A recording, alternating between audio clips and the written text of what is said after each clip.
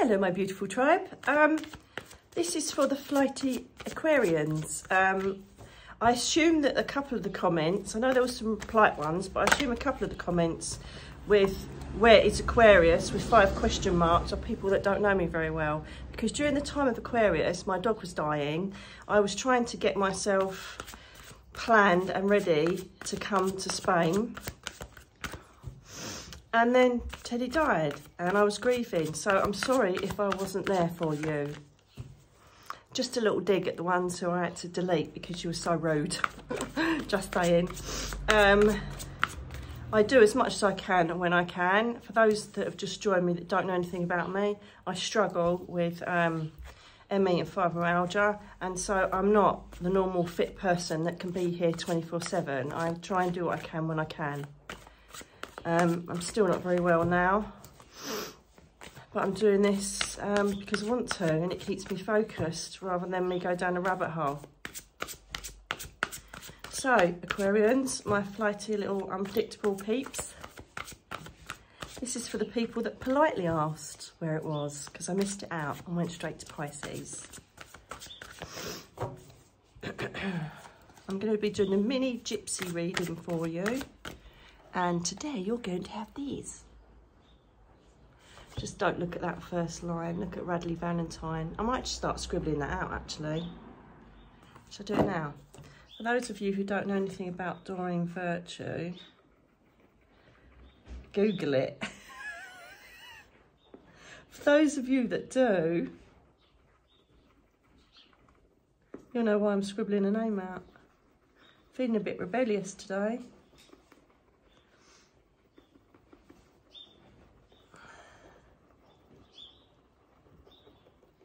It's going to be the biggest Google search of Doreen Virtue ever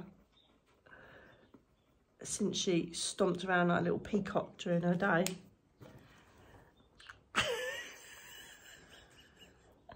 How dare she set a light to her cards. What an absolute disgrace. Right, okay, darlings, let's have a look. So I've got 3 out for you. There's number 4.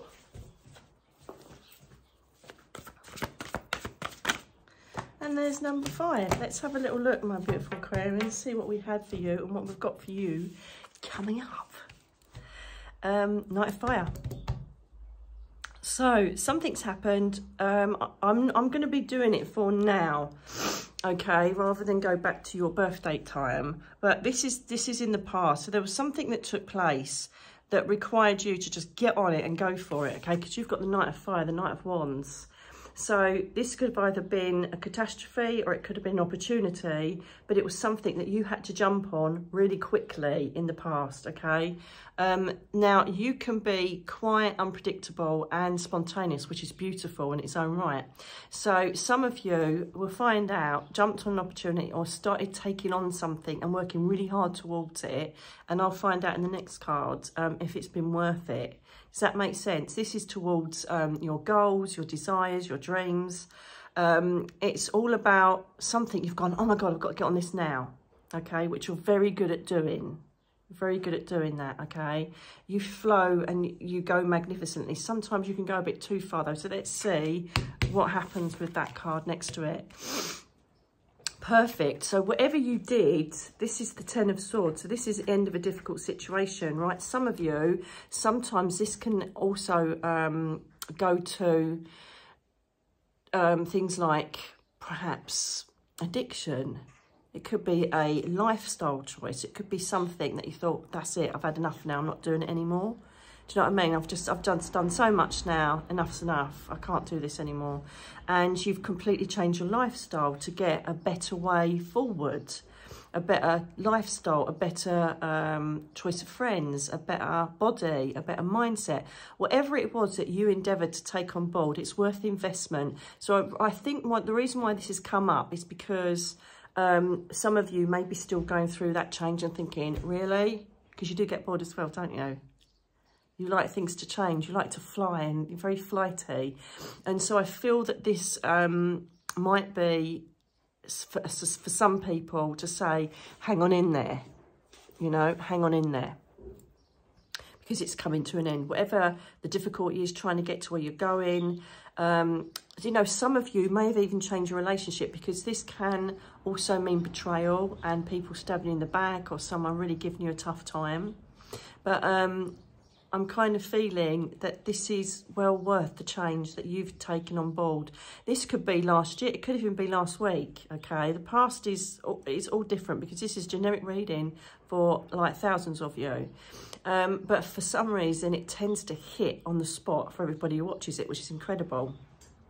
So with this card, I feel like it's definitely worth it, because it's going to end that era that you're trying to get rid of, whether it's a work environment, personal, whatever it is, whatever you did to make that change, it's so worth it, trust me. And if you're thinking about doing it, do that as well. Now, the High Priestess, look, you've got to, I always see this as the advice card when I'm in the middle of something, right? And so you've got to use your intuition now. Now, when anything ever comes to me, let's try and do a little exercise here for you. Right, just close your eyes for me, just humour me.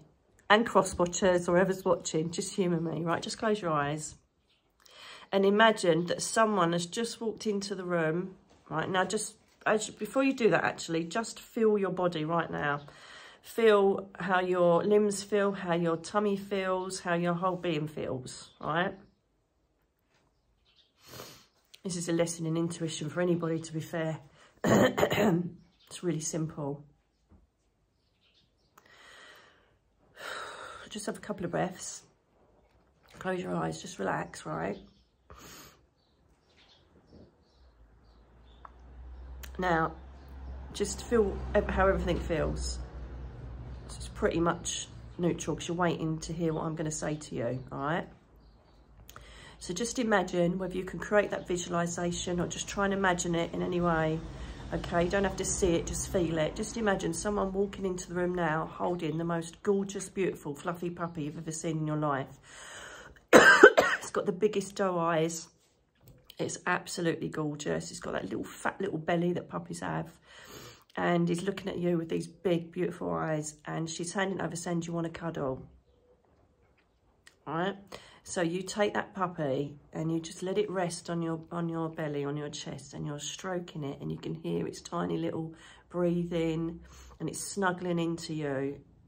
Isn't that just the most loveliest, gorgeous thought ever? Obviously, unless you don't like puppies. It could be a kitten then.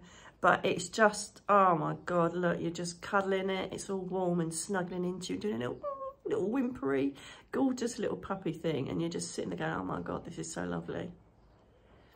Right, just imagine that, how lovely and therapeutic and cute and exciting, because it's a new life, and it's this beautiful little puppy, and empaths will feel the love and need to just make it feel safe. It's this beautiful feeling, isn't it? All right, so just think of that. Oh, it's so cute and sweet. That little coffee breath that puppies have. Do you know what I'm talking about? Oh, they're just so sweet and soft. Okay, just feel that, what that feels like. I bet you're smiling. I bet you've even got a smile on your face without even thinking about it. Just feel a bit more relaxed. Just feel like a yummy feeling inside. Bless, beautiful little puppy, nice little kitten, whatever it is. Perhaps you're even remembering your own little puppy or kitten. Right, now snap that shut, close it down. Imagine you're flicking a switch off and everything's dark, and then you turn it back on again, and you're just sitting there back in that normal state. You're just sitting on a chair in an empty room, nothing there, listening to my voice, absolutely nothing there. Re-gauge how you're feeling now. Just normal, no stimulation, no thought processes, nothing giving you any subconscious energy, nothing at all. You're just listening to me, waiting for what I'm going to show you now. All right, okay, so then someone walks, there's a door to your right of this room. All right, you feel someone coming towards you, and they've got a bag, right, and they start peeling this bag down, and it's full of rotten throat. There's maggots in it, it's stinking, there's mould everywhere. It's been there, they've just found a bin that's been there for ages. There's rotten fish bones in it, it's disgusting. and they're saying to you, you've got to put this on your lap. No, you know, yeah, you put it on your lap, and they plonk this dirty, minging, rotten pile of fruit and food, right, stinking and writhing with all sorts of yuckiness onto your lap. Now, subconsciously, you may feel that even your expressions and your eyes might be clenching a bit. You know, you might be, your face might go into a grimace. You might tighten your face up in disgust. Right, you feel a bit, ugh, and you might tighten with a bit of tension, thinking of that, of maggots possibly going to come out of that bag, going to crawl over you. It stinks. It's uncomfortable. It's horrible. Just feel how your body reacts to that thought process.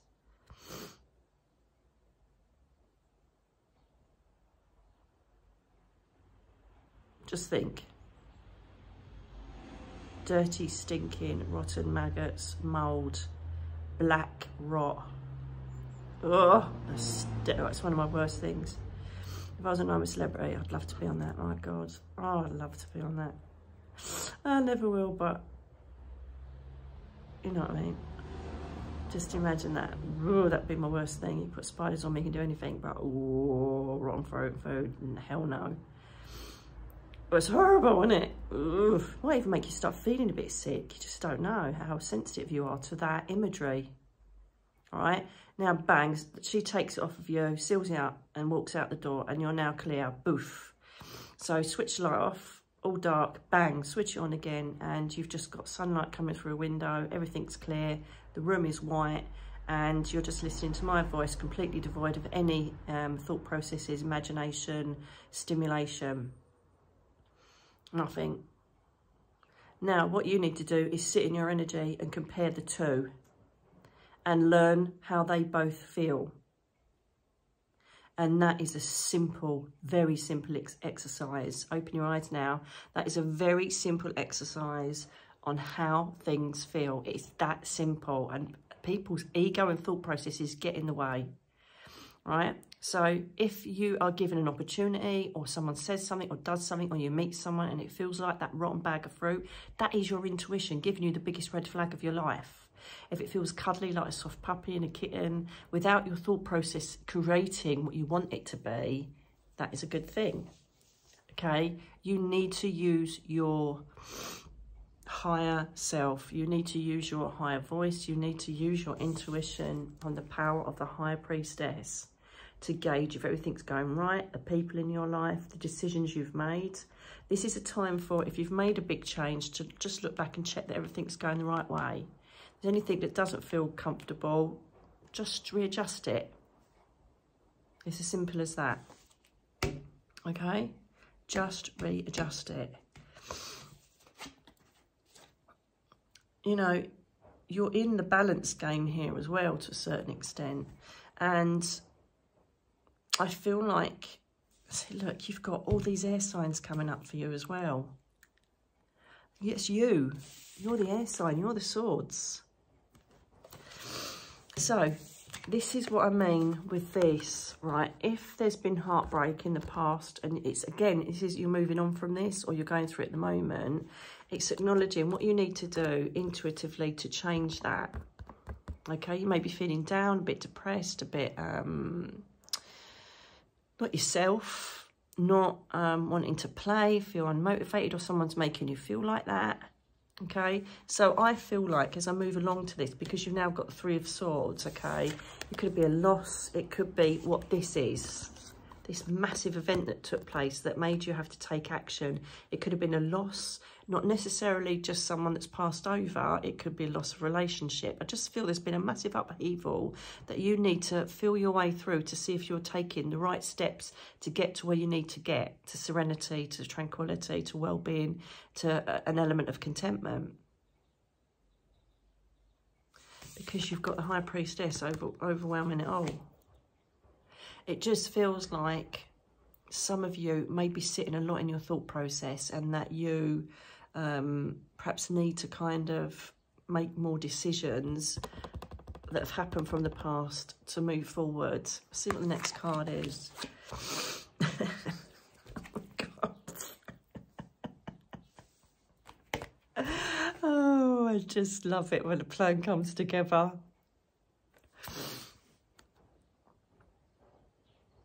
I've even got Jophiel there. I love her. She's so sexy. I can't wait for my angel cards for Jophiel. The first one is just so sexy of her. Oh my good God. Anyway, I won't digress any longer. This is a card that's like the moon, okay? This is you feeling a sense of entrapment. I think this is,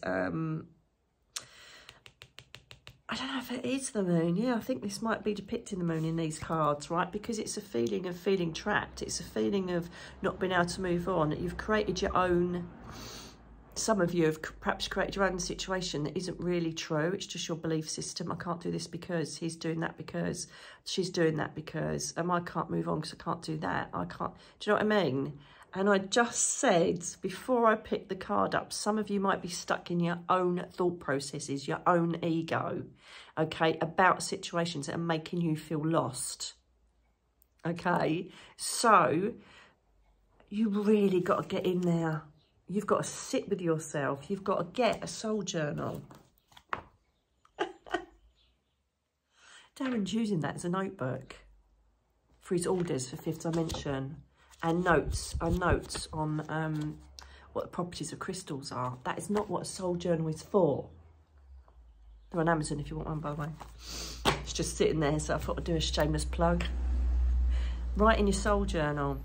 Do the visualization that I just taught you. How does it feel? How does the person feel? How does the situation feel? What do you need to move on? Make plans. Jophiel will help you manifest that.